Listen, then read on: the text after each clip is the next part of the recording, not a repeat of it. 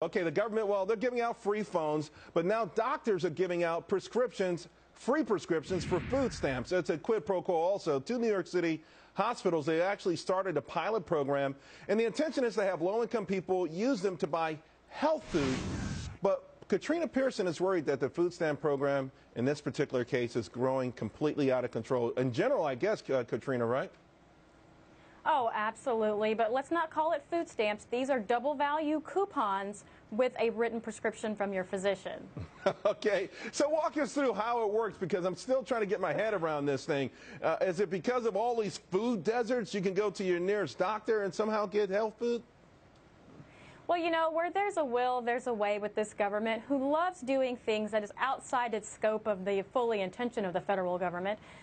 Never mind the fact that states should be in control of this. Now there's a new way for low income, or what they call low income. We've completely scrapped eligibility requirements from regular food stamp programs. So this is sort of new.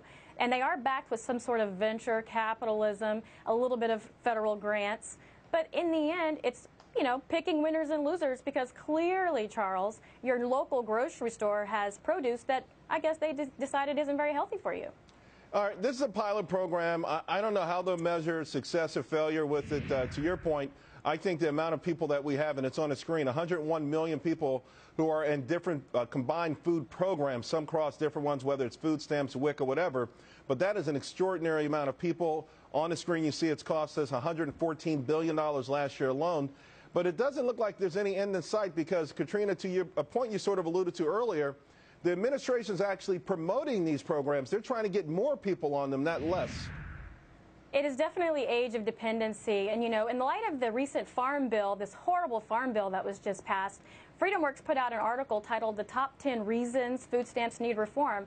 And they included a graph from the Heritage Foundation that shows these types of resources don't go to families with an immediate need.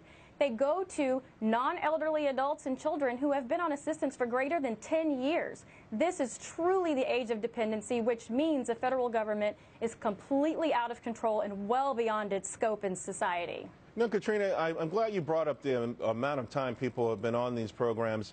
I can remember growing up in my neighborhood, people who were born on food stamps and died on food stamps, and, you know, generation Absolutely. after generation. How come no one talks about this? The idea that, you know what, this could actually be some sort of a trap, you know, where you're not really helping people. Ultimately, you're harming them. You're actually giving them a way of never participating in the greatness that is America. Well, I think that's the purpose, Charles. I mean, they really aren't truly helping Americans. Whenever you're giving away things, and we know this through birth growing up. Like you said, I lived in a neighborhood that way too, and some of us escape, and unfortunately many of us don't. It's always a helping hand, not a lifestyle, and that's what we've seen this government do. They have control and they maintain power when you fully depend on them. Now it's food and, like your previous segment, even a cell phone. Hey, listen, Senator Vittner in our previous segment also made the point, people like free stuff, so to articulate to them that free isn't always good is not easy, is it? No, it's not easy at all, and it's the very easiest thing to do is to just accept it. But unfortunately, more and more people are starting to hear and understand where this money is going, where it's coming from, which is yours and my pockets.